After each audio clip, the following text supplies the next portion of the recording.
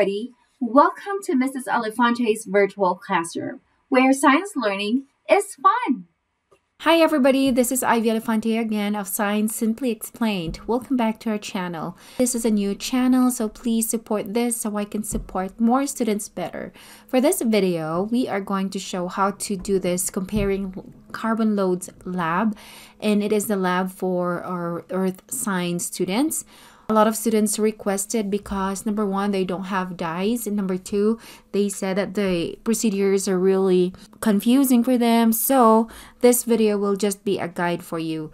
Definitely, it is recommended that you do this on your own so that you will have a first-hand experience on how to complete this carbon loads lab, especially graphing and answering the questions. So like I said, this is just a guide. So for those who said that you don't have dyes, there is a solution for you. You can go online and type Rolla Dice. It's an online random dice player, and you can definitely use it to use as dice. So what you will do is just simply click on this page and then it will roll it for you. Okay, and then here is our instruction on how to do this. So I'm just going to go directly to this roll or go to table. There are two parts, one for the pre-industrial revolution and for today. So the way it works is you are going to start here in air, and then you are going to roll the dice, and if the number says 1 to 2, you're going to stay in air, and then 3 to 4, you're going to move to ocean, and then 5 to 6, you're going to move to plants.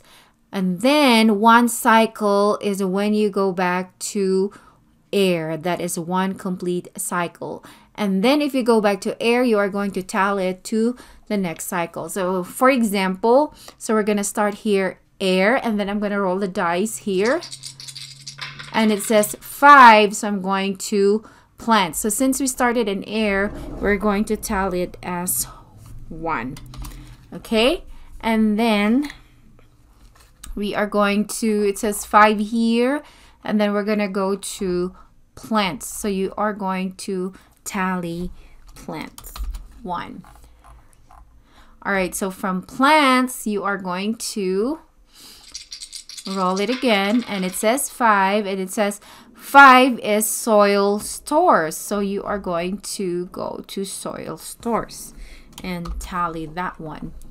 And then says 6, so from soil here it says 6. It says we have to go to fossil fuels, and so we will tally fossil fuels.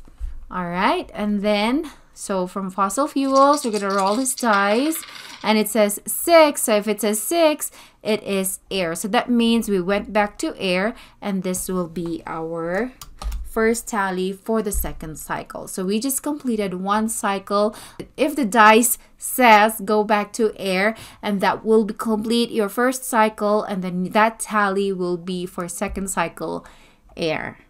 Okay, let's do it one more time. We're still in the pre-industrial revolution. So it says 3, so we started air. 3, it's ocean, so we're gonna put 1 here for ocean for our second cycle.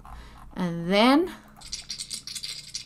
we have 1, so it says we are going to stay, so that means we will put 2 tally marks for ocean.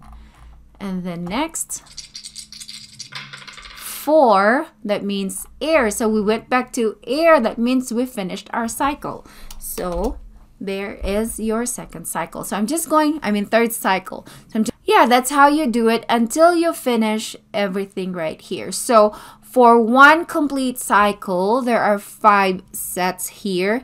And then, there are 3 sets. So you're going to do 3 sets of cycle until you finish everything. And then you are going to total it. Like how many airs do you have here? How many plants for your tally marks? And like that. So just for example, we get here 5. This is just an example. So we say 5, we get 6 here, we get 3, we get 2, we get 3, and we get 4 here. Just an example, right? So you're going to do the same thing for today. All right, so we are going to graph our results. So here it says your y-axis should be the number of tally marks and your x-axis are the different carbon loads. So, all right, so here will be your number of tally marks. And then here will be your carbon loads. So for example, this one will be air. And then you can do plants, animals, soil, and then we have ocean. And then here will be your numbers. Say this is 1, 2, 3, 4, 5, 6.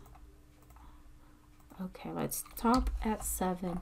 So here we have 5, 6, 3, 2, 3, and 4. So we're just gonna follow that number according to this order. So we have here, so we're just gonna graph this. So we have air is 5, like that. It's really hard to write with a mouse, so you can do that. And then plants is 6.